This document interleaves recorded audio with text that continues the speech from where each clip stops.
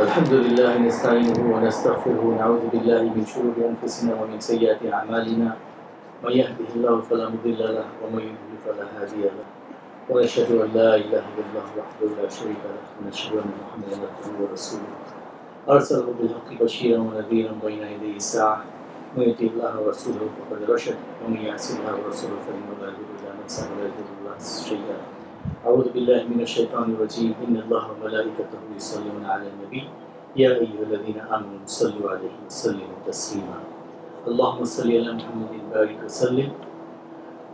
Respected listeners, the month of Rabiul Awwal is here. It reminds us of the most noble person who ever walked on the face of the earth, of his birth, Rasulullah sallallahu alaihi wasallam.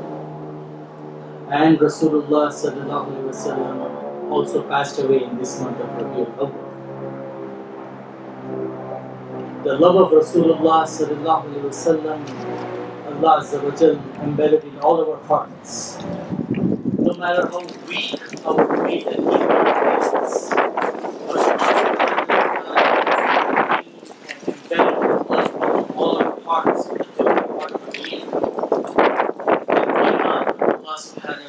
says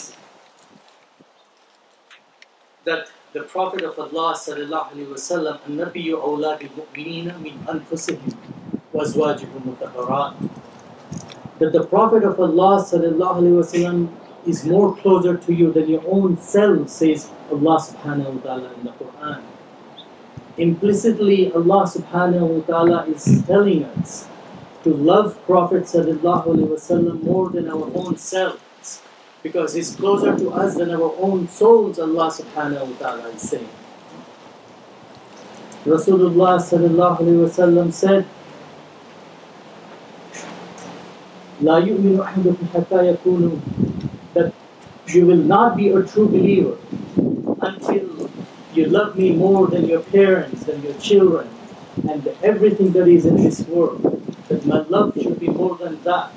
That is a command from Rasulullah sallallahu alaihi wasallam, and the command from Allah subhanahu wa ta'ala is that Rasulullah is more closer to us than our own selves. Rasulullah has become part of our worship, even though we do not worship Rasulullah sallallahu alaihi wasallam, but we take his name in adhan, where even right now millions and millions of Muslims are taking the name of Rasulullah sallallahu alaihi wasallam in the form of azan, in the form of sending darood, salawat to him. In salah, in dhikr, his name is non-stop being taken no matter what.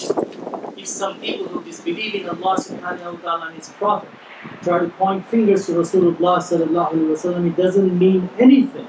When Allah subhanahu wa ta'ala himself says in the Quran, "Inna Allah wa malaikatahu yusalluna ala al-nabi, ya ayyuhalladhina amanu sallu alayhi wa sallimu taslima," that indeed truly Allah and his angels are continuously sending salams to Rasulullah sallallahu alaihi wasallam. For all of you should also send salams to him.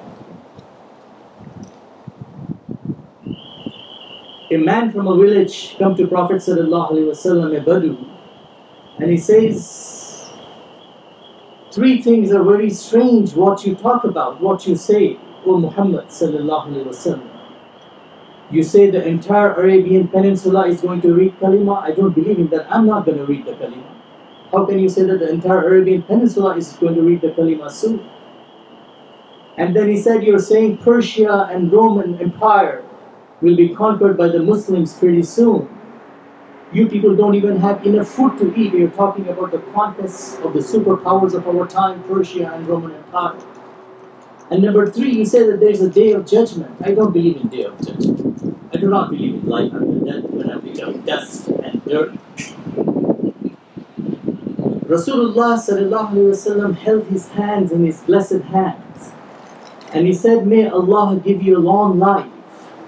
Very soon you will see the entire Arabian Peninsula will read the Kalima while you're alive.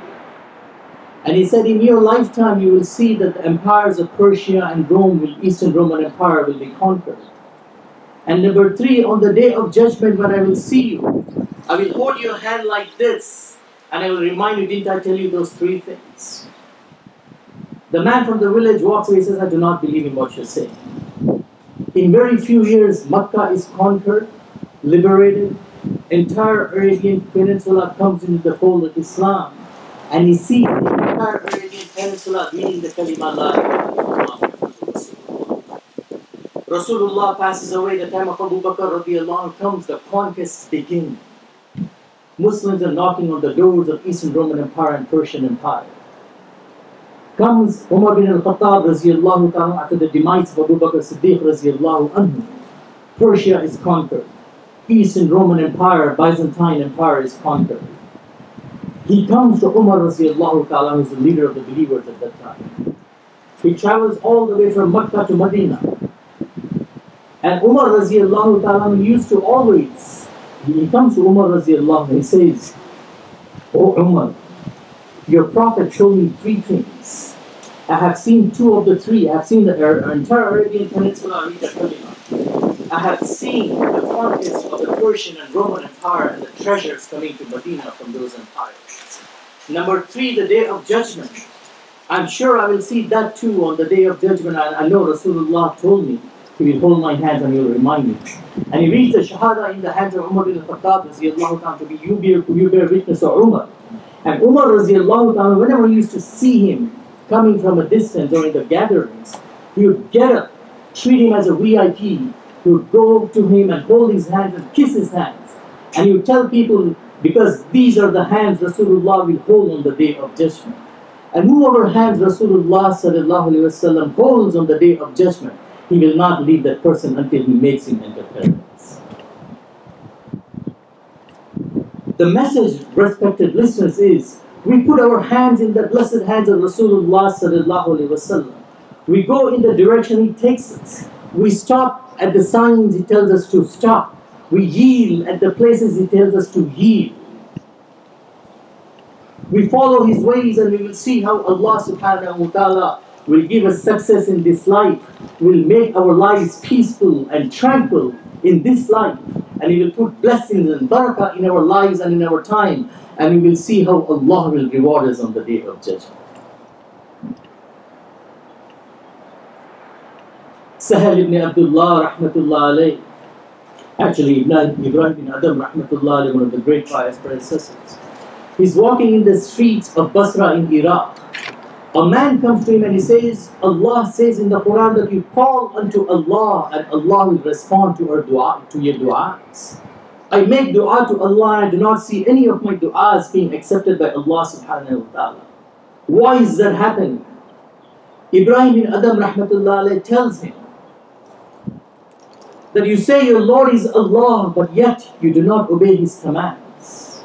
You recite the Quran, but you do not follow the injunctions of the Quran. You say you love your Prophet, yet you abandon his sunnah, his ways. You say shaitan is your enemy, still you take him as a guide. You say you love paradise, but you have not done much to prepare for it. You fear the hellfire, but you have yourself become a hostage of the hellfire. You look at the faults of other people, but you do not look at your own faults. You enjoy and eat from the blessings of Allah, yet you do not give enough thanks to Him. You bury your dead. You bury your dead and you still do not take lessons from them. May Allah forgive us, respected listeners. The Sahaba, the companions of the Prophet, who loved the Prophet of Allah more than their own selves, they would remember death in weddings. They would remember death in weddings, and Allah forgive us, we do not remember death in funerals. That is where we need to develop this love of Rasulullah in our hearts. We should make us do more good, motivate us to do good deeds, and to bring that love of Rasulullah in our hearts. To bring that love of Rasulullah sallallahu alaihi wasallam in our hearts, respected listeners, we have to sacrifice our emotions and our desires. Follow his beautiful ways. Sahal ibn Abdullah rahmatullah alayhi says, one of the signs of the love of Allah subhanahu wa ta'ala is, one of the signs of love of Allah subhanahu wa ta'ala is that you love to recite Quran.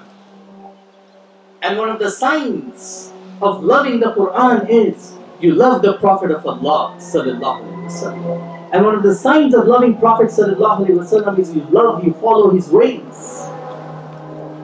You adopt his sunnah. And one of the signs of following the ways of sunnah is despising this world.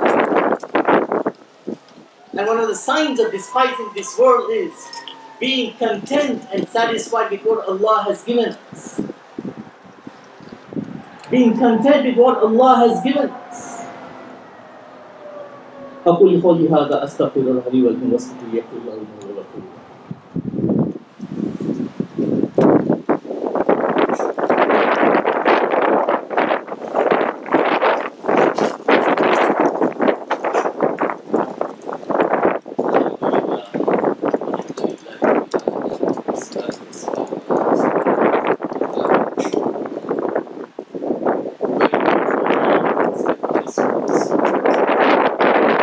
Shopping center and when you find a little small defect in a dress, they put it on sale, 50% off, 70% off.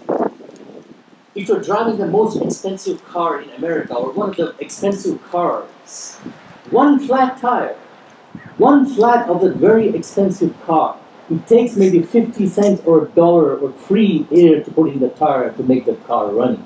Without which your expensive car will not run. The Feds lower the interest rates by not 1%, 1/4%. It sends ripple effects in the financial markets of the most powerful country in the world, throughout the world actually. Elections ago, the results are coming up, respected listeners. Imagine if the electoral votes come to balance to equal 269 votes for Democrats and 269 for Republicans. What is going to happen? It's a tie. And the chances it might happen, if not this time, sometimes it might happen. It might happen this time, Allah knows best. What happens? The entire house will, what is it, entire House of Representatives. The American Constitution will be in chaos. To come up with the result, to come up with their agreement, one electoral vote, respectively. One electoral vote on the most powerful country on the planet Earth can make a difference. One sunnah of Rasulullah. One sunnah of Rasulullah. May Allah make us realize the value of Rasulullah. May Allah make us realize His beautiful ways, where Allah has put, like I said, peace and tranquility and success in this life and the next life. That is the currency that is going to be valid on the Day of Judgment. How much did we follow Rasulullah? قُلْ إِن كُنتُمْ تُحِبُّونَ اللَّهَ فَاتَّبِعُونِ يُحْبِبْكُمُ اللَّهُ. Allah says, tell them if they love Allah, let them follow Rasulullah sallallahu alaihi wasallam, and Allah will love them, and Allah will forgive this. May Allah make us among those. إِنَّ اللَّهَ يَأْمُرُ بِالْعَدْلِ وَالْإِحْسَانِ وَإِيتَاءِ ذِي الْقُرْبَى وَيَنْهَى عَنِ الْفَحْشَاءِ وَالْمُنكَرِ وَالْبَغْيِ يَعِظُكُمْ لَعَلَّكُمْ تَذَكَّرُونَ فاذكروني أذكركم واشكروا لي ولا تكفرون.